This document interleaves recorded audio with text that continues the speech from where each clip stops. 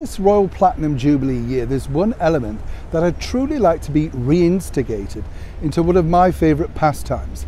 So I wanted to share it with you, and if you have the opportunity, do like and share this video with everyone, because I truly believe that our monarch at 70 years on the throne simply deserves this respect. Hi, good morning, Neil Sean here in the very heart of London. Nice to have your company today.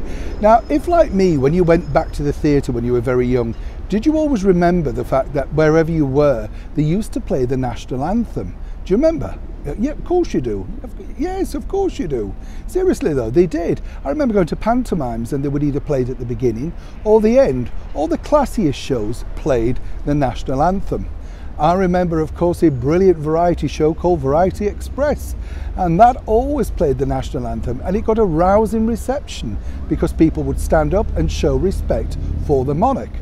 So I recently wrote to all the leading major theatre producers requesting that I think this would be a very nice thing to do and respectful in this Platinum Jubilee year, just to simply show some respect, a mark of celebration and a little bit of patriotism. You know, why not? You know, this is what we're here to celebrate, 70 years on the throne of a glorious monarch, Queen Elizabeth II. So obviously, as you can imagine, I haven't heard anything back. And this is from all the leading impresarios, you know, the people that put on things like Les Mis, Phantom of the Opera, all the big touring shows around the country, and pantomimes. Now, I don't know about you, but when you think about it, we've been told recently, oh, we can't have pictures of our gracious Majesty the Queen in certain schools because they're interfaith or it may offend. And no, we don't want to distribute her history to certain schools because, you know, it's not necessarily what children want to read about. Absolute rubbish. This is our history. She is a history maker, the longest serving monarch. I mean, you know, it's truly groundbreaking.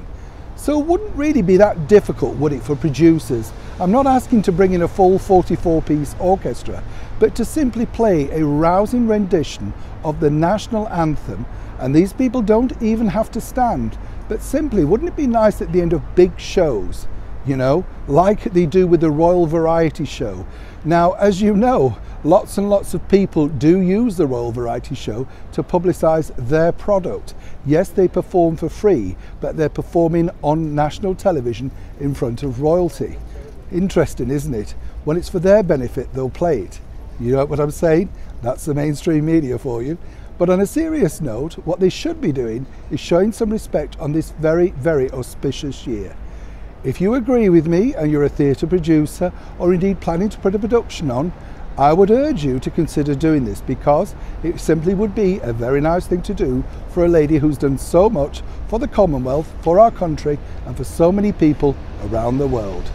As ever, I'd love to know what you think to this particular story in the comments below. And as I say, if you get the opportunity, do like and share this video. Let's get some of those theatres playing our brilliant national anthem on such an important year. Neil Sean in the very heart of London.